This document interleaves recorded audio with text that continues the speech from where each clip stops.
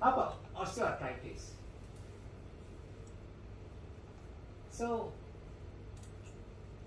the difference between terahertz and normal infrared is that it's non-luminous. It doesn't give you a red light. And its ability to penetrate.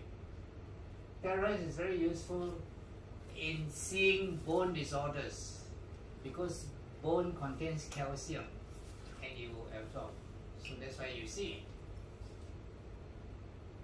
it. In post-op recovery, in studies, pain is significantly less if you use terahertz or even infrared for that matter, and healing accelerated. And because terahertz has the ability to normalize things, a lot of the pain in muscular, in joint disorders is due to the fact that they are usually associated muscle spasm. So one of the reasons you want to take painkillers is not just to remove the pain, but to relieve the muscle spasm, so you don't get the pain from the muscle spasm. And some painkillers have anti-inflammatory properties.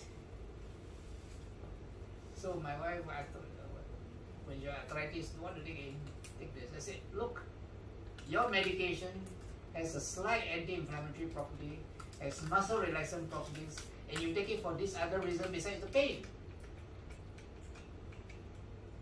When your joints are affected, it gives you pain and dysfunction because when your muscles start to contract, it not only produces pain, it makes your joints very stiff. And when every time you try to move, it gives you pain.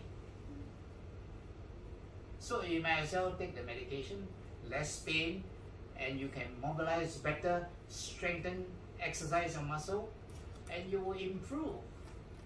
Especially if there's an anti-inflammatory effect as well. And that's what I do. When I have arthritis, I take medication. It's bad, yes. Every medicine is bad. Even food is bad. Prawns give you allergy, right? Peanuts can kill you, right? So you have to see, each one of us are different. And you just got to weigh the pros and the cons. So for all these reasons, that's why it's faster. You recover faster with terahertz. And that's certainly true. So in bone disorders, in arthritis, what do you get? This is what a normal joint looks like. This is what an arthritic joint looks like. There are bone spurs, there's cartilage loss, the space is narrowed. Now your cartilage is like a cushion that prevents your bone from rubbing against one another. Now if that is gone, you not only get the pain from other things, but from the fact that your bone is rubbing against one another, grating and that kind of feeling. Some of you, if you're old enough, you put your hands on your knees and you start to move, you can feel a grating sound, right? That's very mild.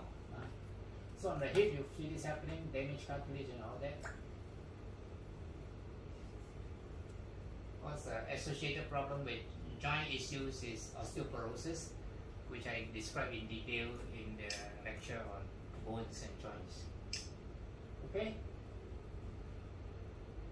Let's move on.